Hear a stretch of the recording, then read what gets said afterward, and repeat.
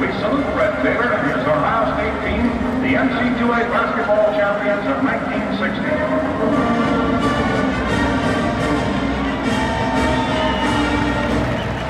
Ladies and gentlemen, 2 weeks from tonight will be exactly 60 years since the Buckeyes defeated the defending NCAA national champion and #1 ranked University of California Bears for the 1960 NCAA title at the Cow Palace in San Francisco.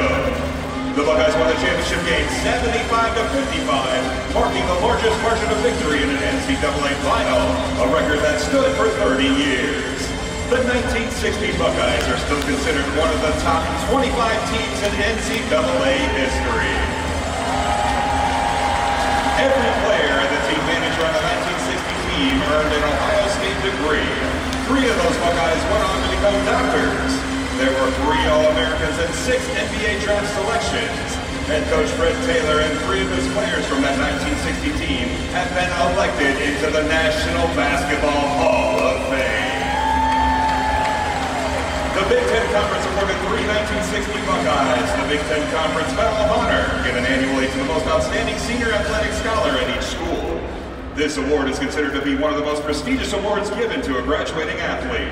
Another first for this team was the election of Joe Roberts as the first African-American team captain in Ohio State history. In addition to being outstanding athletes, this is a terrific group of men who to this day enjoy an extremely close bond. Now let's introduce your 1960 Ohio State Buckeyes. First, team manager, Mike Soroche.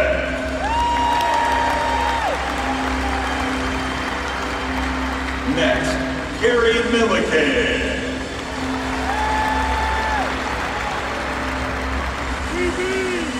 David Barker. Howard Nurse. Gary Gerhardt. Bob Knight.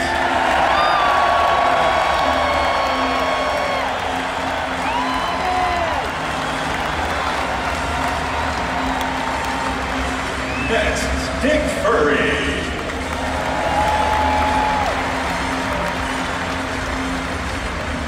Joe Roberts.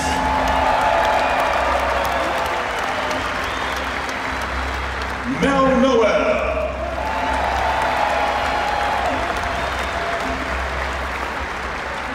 Jerry Lucas.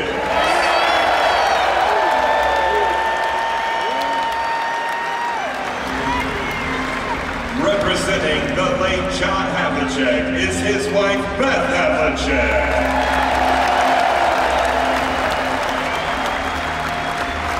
And representing the late Larry Siegfried is his wife, Tina Siegfried. Ladies and gentlemen, your 1960